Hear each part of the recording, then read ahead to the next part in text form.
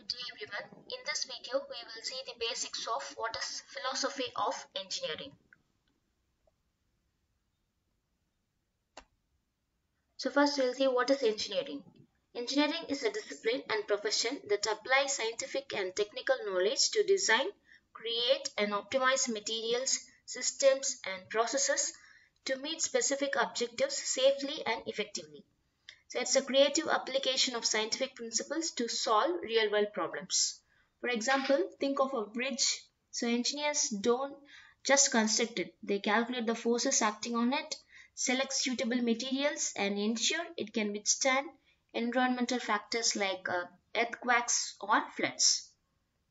Okay, next, who is an engineer? So, engineer is a professional who practices engineering. Based on their qualifications and specializations, they may be referred to as professional engineer, chartered engineer, and incorporated engineer. Okay. So, for example, an aeronautical engineer designs airplanes that can fly safely at high altitudes, while a chemical engineer develops eco-friendly fuel to power them.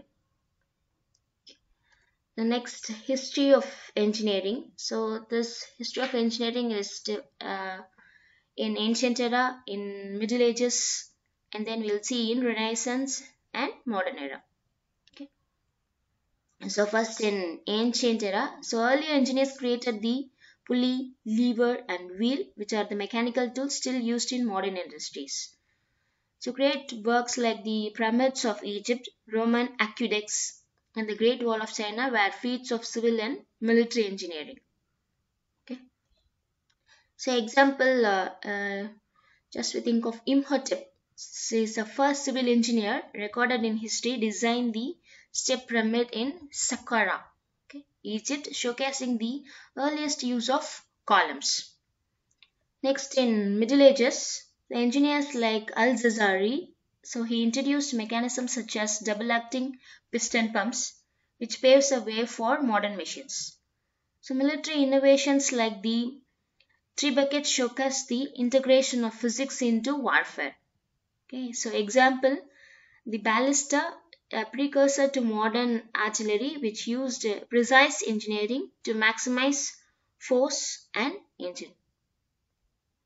Next, in Renaissance era, the invention of the steam engine by Thomas Savery in 1698 fueled the Industrial Revolution, giving birth to mechanical engineering. And in the 20th century, advancements in electronics, that is transistors, vacuum tubes, which lays the foundation for computers and smartphones. So example, just without James Watt's improvements to the steam engine, the modern power plants and railways we rely on wouldn't exist. Okay. And then this about the modern era, as I said, inventions of Thomas Savery and Michael Faraday. Okay, so inventing the electric motor.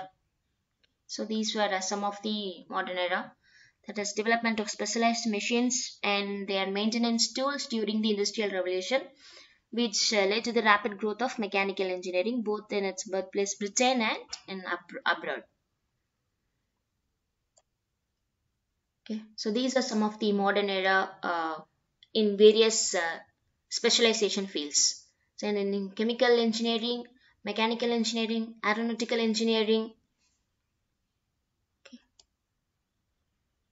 Next, core methodology of engineering is engineers use science and mathematics to design, test, and implement solutions.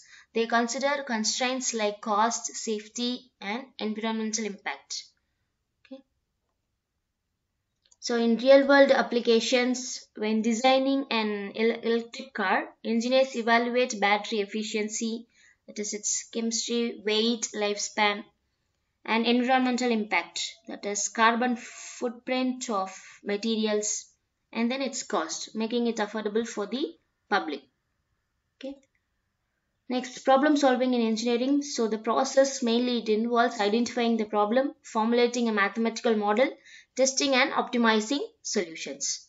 For example, for flood prevention, for step one, what we have to do is that identify vulnerable areas and then use hydrological models to predict the water flow, design dams, levees, and drainage systems to mitigate risks. Okay.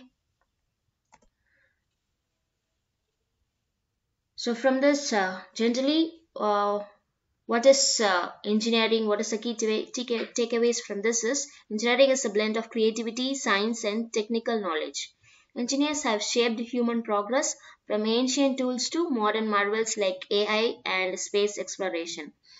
So the discipline is ever evolving with problem solving at its core, right? And then now you can think of a modern engineering innovation like self-driving cars or wind turbines.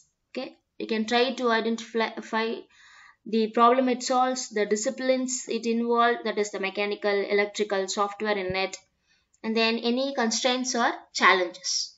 Okay, so that is the basics of this. Thank you.